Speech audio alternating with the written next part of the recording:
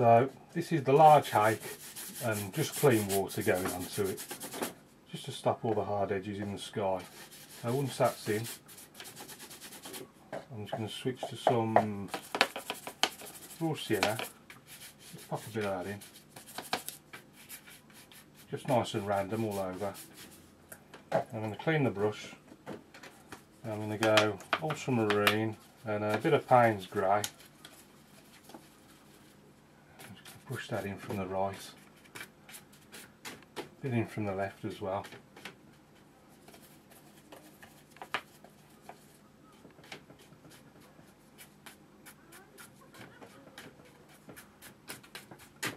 Something like that.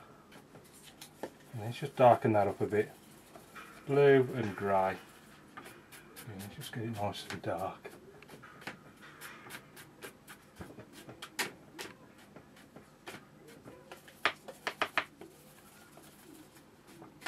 More down the bottom.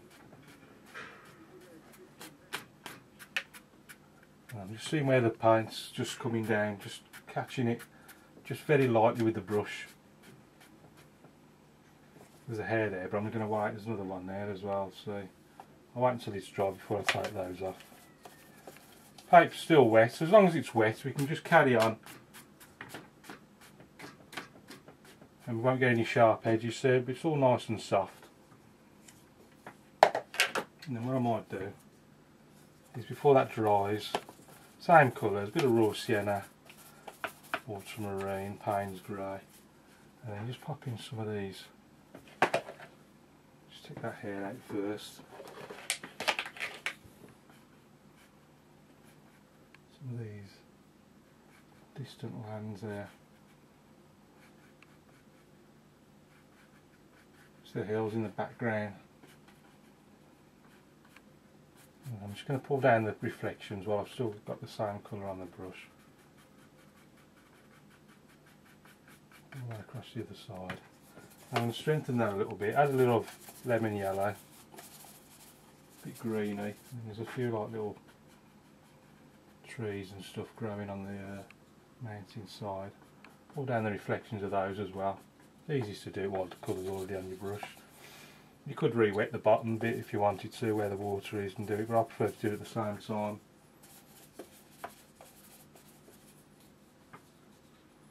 A few more trees over on this end. Again, just pull down those reflections.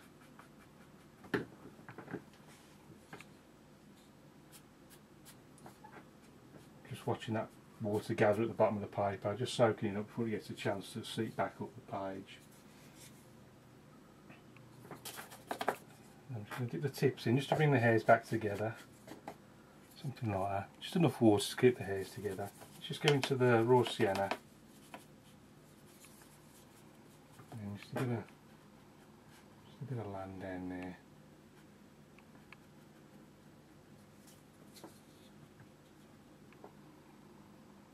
On this side,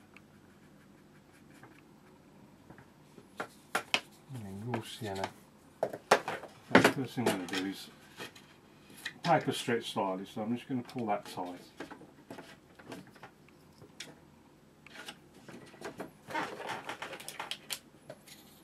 A bit of raw sienna, a bit of lemon yellow. Sort of round it, it's a land come round like this, and big sweep round there like that. Bit of burnt umber in there as well, I think. It sort of sweeps round like that, and it goes up a bit down there. Burnt umber, ultramarine. Okay, hairs are separating, so just dip the tips in. And back together again.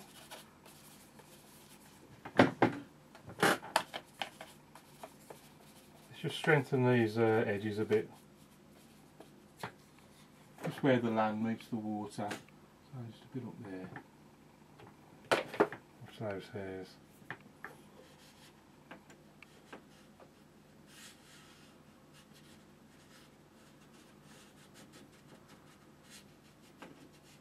Just like these little like mud banks or something. And a few down there.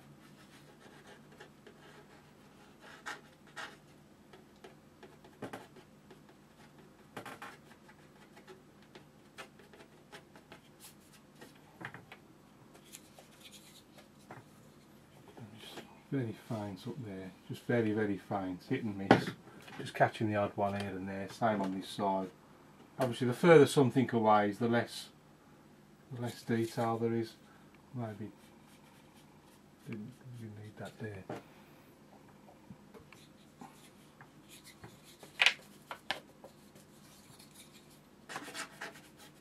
And then as it starts to dry, as you put the paint over it, it'll just get darker and darker.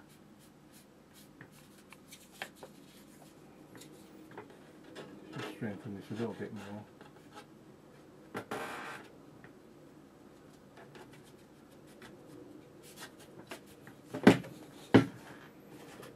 Maybe even a few little rocks. I'm going to keep them small.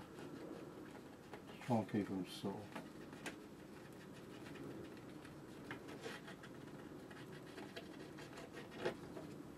That'll do for that. And then I'm just going to switch to the rigger, and then there's a few little fence posts. Let's just do a few little fence posts. Just pop it in.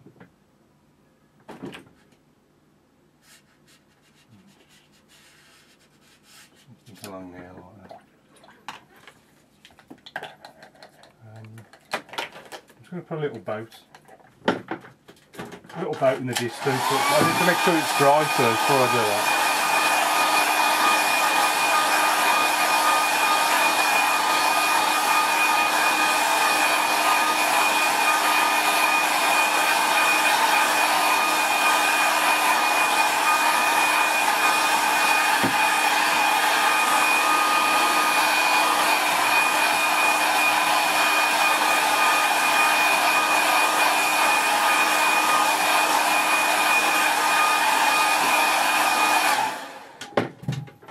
All the action's happening over here. See, so I'm going to put the boat over this side just to try and balance things up a little bit. So I'm going to pick a sort of darkish area, just so that the white sails stand out. So I'm just taking a number 3 rigger, just damp, just taking the excess off on the tail, just so that it's just damp enough to loosen the paint on the paper. I'm going to take a tissue in my other hand, make sure my hand's dry. And then I'm going to pick somewhere along here, say about there, I think. I'm just going to start just taking out a triangular shape with the brush.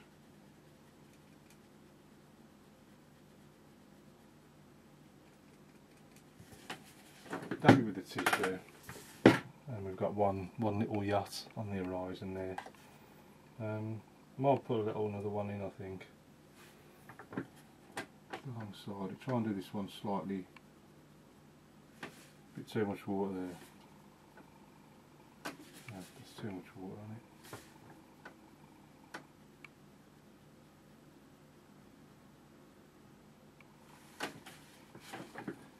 it. Slightly smaller, and then for some reason they seem to work better in 3s and 2s. Let's pop one down there. I don't want to do this one any bigger. Just trying to keep it nice and small.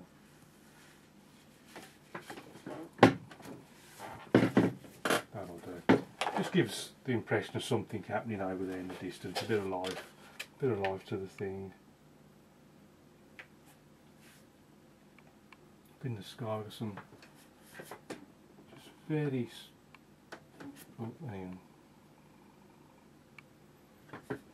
very fine birds, just as small as you can possibly do them. And then down there, get that a bit darker.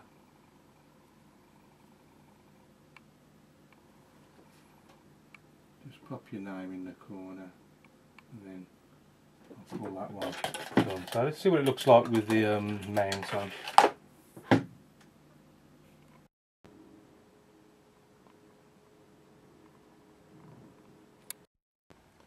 Starting with the sky as usual, and this is a sort of bit of raw sienna with Payne's grey and ultramarine blue coming in from the sides. Trying to preserve this light coming right down the middle of the painting into the water below. Same sky colours brushed in either side. Distant hills, always putting the furthest hills away, the same colours as the sky, pushes them right back. And then just a little bit stronger as we come forward. See that bits of land there protruding into the water, just sort of raw sienna, Payne's grey, and then a bit of burnt umber and ultramarine as well, just to darken up at the bottom. A few little rocks there, scraped in with the piece of card, just to break this foreground up a little. Just use a straight edge take, and a bit of dark mix, just to put underneath to create these sort of muddy areas where the water meets the land. And obviously in the distance just try to keep them as subtle as possible. The further something is, the less detail there is. A little boats there taken out with a damp rigger brush and then just using a tissue just to help create a bit of life. And then as small as I possibly could, we got our little birds in the sky. A little man-made element in the foreground here with our little fence post just provides a nice contrast to all the natural surroundings. So there you have it, thanks for watching. This painting as well as all my others are in my eBay store if you'd like to take a look. Any questions please ask, keep practicing, and I'll see you again soon.